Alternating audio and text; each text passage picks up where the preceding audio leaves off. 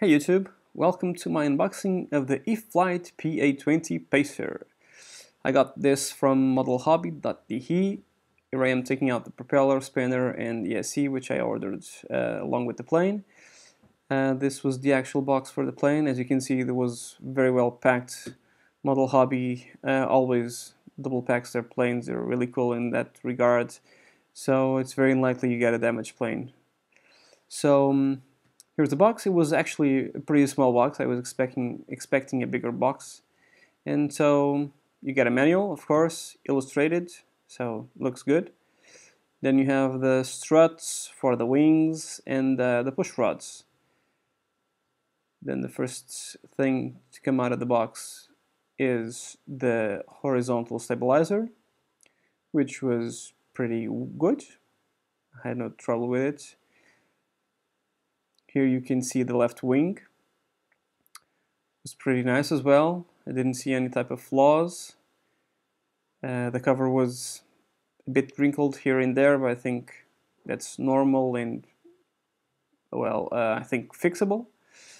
This is the left wing, was pretty much in the same condition as the other wing. I'm going to install flaps on this plane, which is an option, but I will for sure install flaps. There you can see with my right hand I'm just touching the little cover that goes over the servo for the flap. So it looks really neat with those covers. You cannot see the servos, just the servo horns in the controls.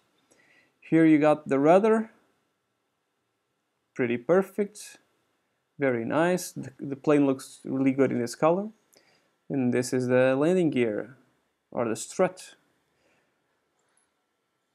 It's made out of music wire, I think. These are the wheel pants. They look really cool, really nice. And the finish was very good. The paint job, pretty immaculate. This is the hardware, wheels, some other stuff. I didn't bother to open that. This is the cowl. My cowl was a bit bent at the top, as you can see.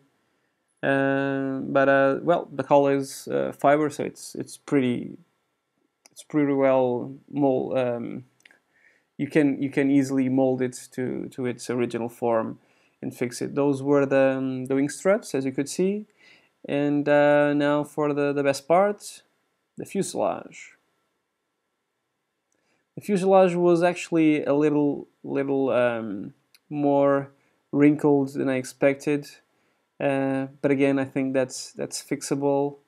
Yeah, it looks pretty good.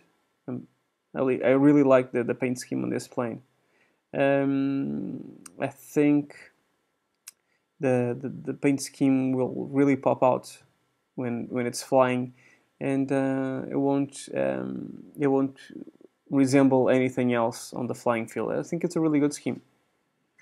And yeah, so now I'm just going to assemble it. It should probably take a while, and then I'll see you again when I'm finished and when I made in this plane.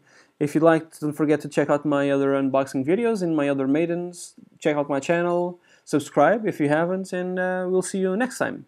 Thank you so much, and bye bye.